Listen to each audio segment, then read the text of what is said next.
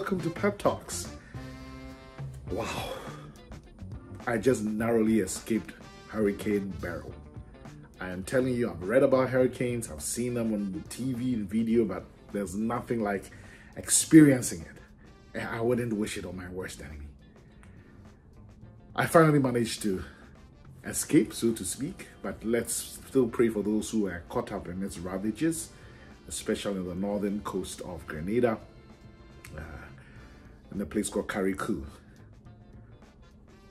Stop or be stopped. That is a fact of life. We all have to learn to build in a rhythm of stopping, of pausing, of reflecting, so that we can come back better, with clarity, stronger. But many times, many of us get in a hurricane. We get in a whirlwind and we don't stop. What I realized is that with the hurricane, with no water, with no electricity, I had to stop. And I got to do some of the things that I've wanted to do in a while, like catch up on some, extended Bible scriptures and read some books that I've been wanting to read in a while. Really reflect, pray, prepare for the conference for which I'm right now in the US. So in life, we are either stopped or we learn to stop on our own. We are either forced to stop or we learn to pause, building it in our rhythms.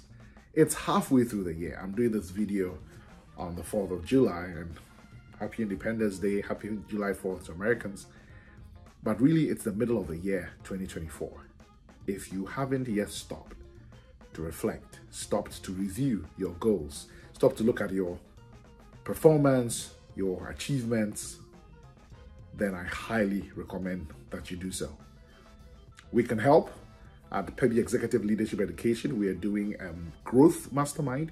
We usually do one at the beginning of the year to help people set the tone for the year, and we do one in the middle of the year to help people reflect and review their year so that they can end the year strong. And nothing better than doing it with a coach, an insightful coach, and doing it within an intimate community of other co-workers, co-learners, co-leaders.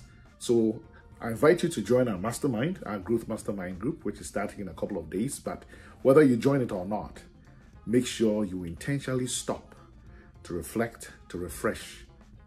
Don't wait to be stopped. I remember the story of an old preacher who unfortunately did not stop enough times, reflect enough times, pause enough times to even take care of his health, and got so sick. And eventually on his sick bed, he said, God gave me a message, and he gave me a horse to preach the message. I have now killed the horse. How then do I preach the message? The horse he was talking about was his body. He hadn't taken good care of it.